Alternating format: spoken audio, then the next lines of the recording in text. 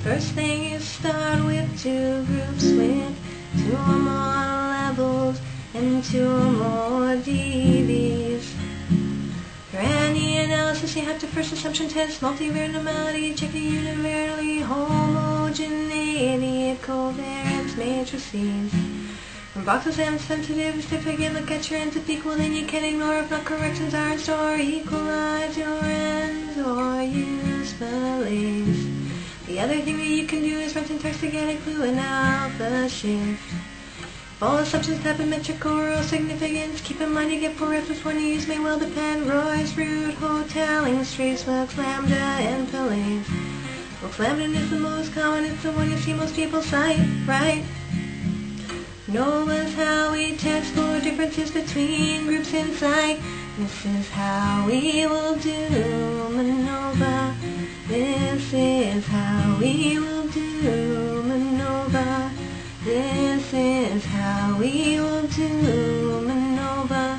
Don't panic, it's fine. Two levels of 1 IV, two or more dB, so telling trace and minus G is how we get hoteling C. MANOVA is factorial. What does the work we need to know? Contrast by anti priori, base them in some theory. Omnibus significance can do post-hoc comparisons. Again, you use hoteling C, maybe with two key or Roy boy simultaneously eyes.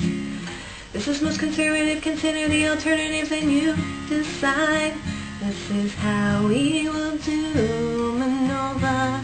This is how we will do MANOVA. This is how we will do MANOVA. Don't panic, it's fun. Manipulate all variables, but some things are beyond control. Include them as covariates, it's just a dB composite. Covariates and dBs cannot interact.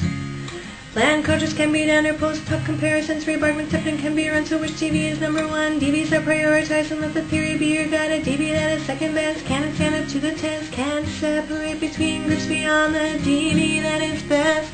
This is how we will do MANOVA. This is how we will do MANOVA.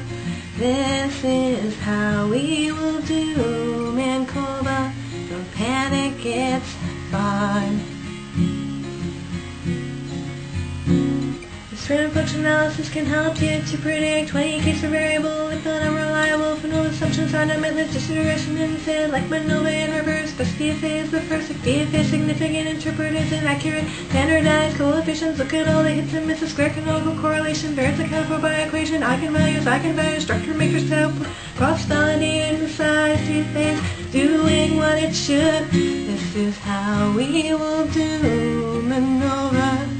This is discriminant function analysis. This is how we will do MANOVA. Don't panic, it's fine. This is how we will do MANOVA. This is how we will do MANOVA.